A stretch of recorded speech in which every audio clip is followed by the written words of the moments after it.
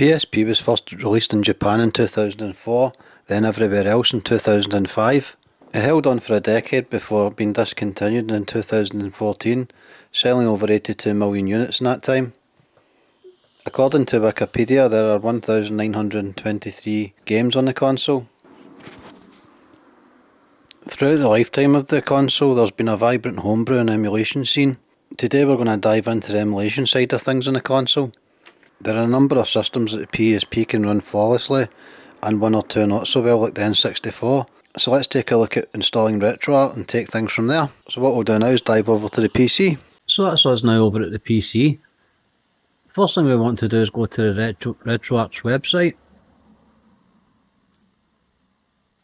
So we go to the download section of RetroArch, and now we'll look for the PSP version of that.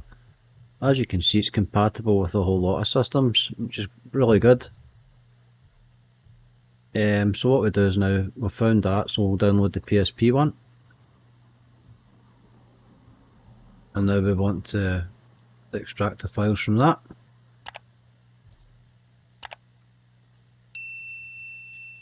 Now we've extracted the files from that, we can see the structure in here.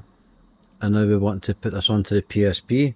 So what you want to do is you can do it two ways. You can take the card out and put your card in a card reader, access the card that way, or you can plug your PSP into the PC and put it in USB mode. That's the method I'm going to use today. You will need obviously a USB cable to do that. So what we want to do here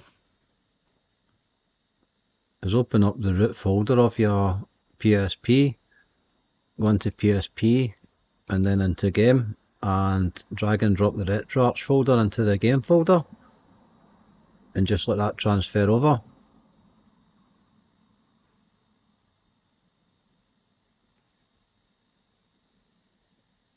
It's not the fastest, but it's not a large file, so it's not really an issue.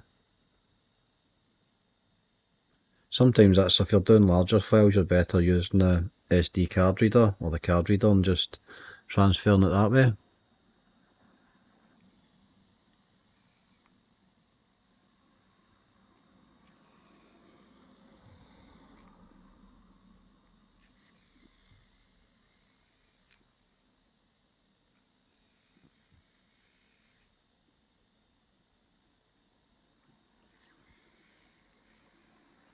So what we want to do once we've transferred the file over to the PSP is unplug the PSP and then start it up. Go to your games folder and you will see RetroArch there, and just start that up and let it start up.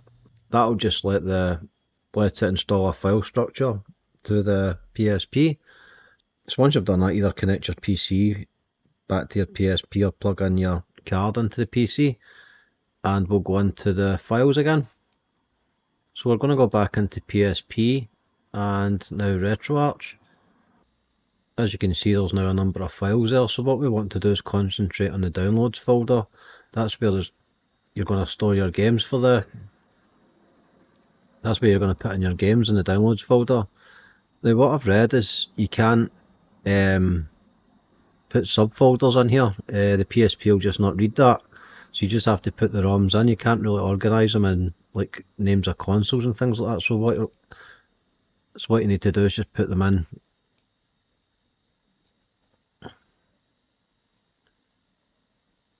I've got a few different ROMs here from some different consoles. I'm going to put them in to the downloads folder.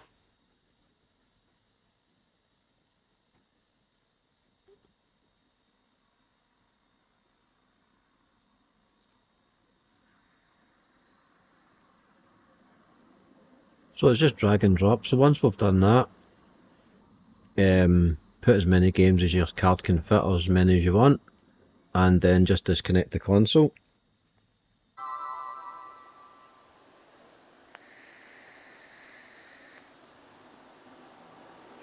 So we'll go along to RetroArch, game, memory card, there we are.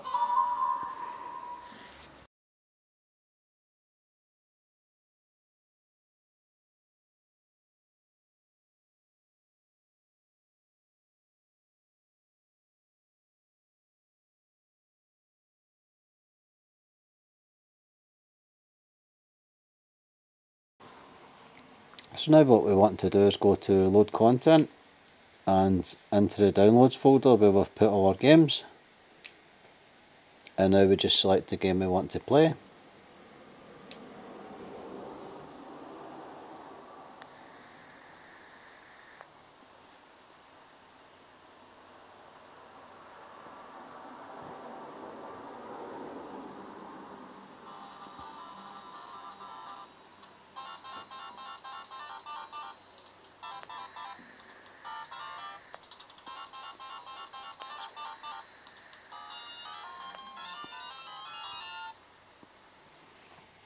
There we are, we can now play Alex Kidd on the PSP,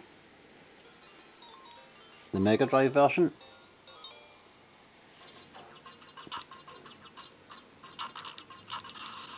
It's been a long time since I've played this. As you can see, it runs really nice.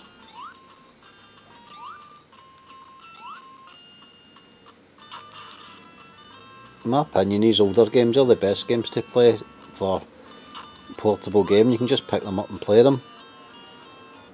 So let's try another one.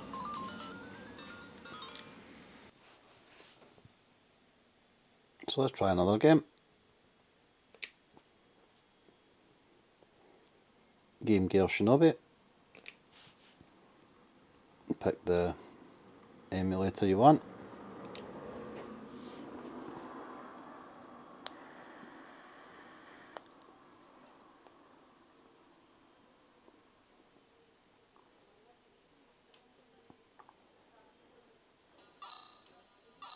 There we are, another game running perfectly on the PSP. This is a game I used to really enjoy back in the day on the Game Gear. These kind of games are very well suited to the PSP just because of the handheld nature of them. Just pick them up and play them. Let's try another.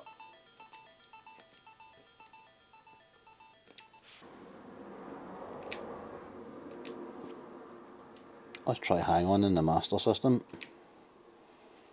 Again, Pico Drive, that's probably a favourite emulator to use for the Sega stuff. You can choose whatever one you want, but I always tend to go for Pico Drive.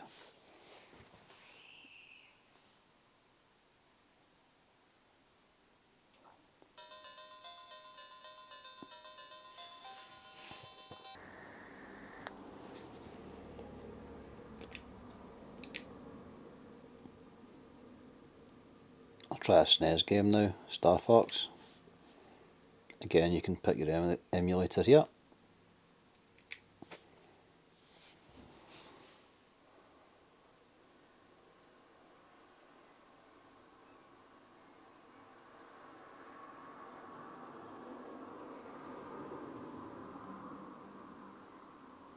That's another good thing about it, everything's all configured. You don't have to mess about configuring buttons and things like that, so it's very easy to install, and once you've done that, you can just pick it up and play it.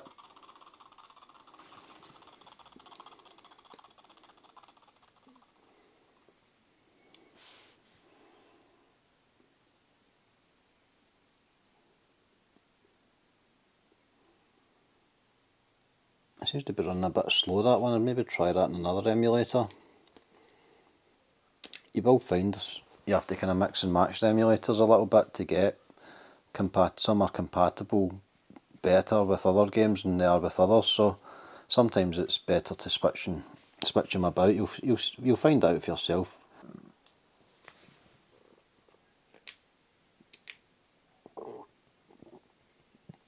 And last but not least, Tetris on the Game Boy, probably the best handheld game ever made in my opinion.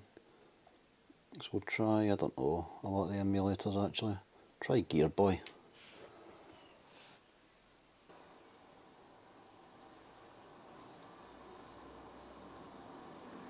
And there you are, that's you get Tetris on your PSP. It's even got the green screen effect on it, so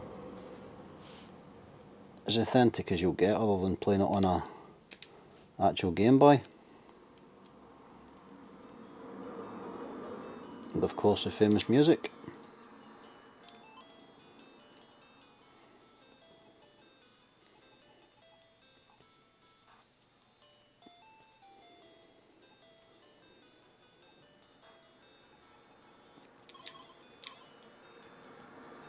better not get into playing this too much, otherwise I'll be playing it all night. So that's how to put emulators in your PSP. A fairly easy method to do it. There is other ways of doing it. You can grab the emulators individually and put them in that way, but I find it better to have them in the one place, and that's RetroArch. So if you want to go ahead and install the emulators, that's the easy way of doing it. So hopefully this helps some of you out, and thanks again for watching. I will do more PSP related content coming up in the future. So it's a great console to do stuff on, and there's loads you can do on it. So if you're interested in that, please subscribe, and you can see some new videos in the future. Thanks again for watching. I'll see you guys soon. Cheers, bye bye.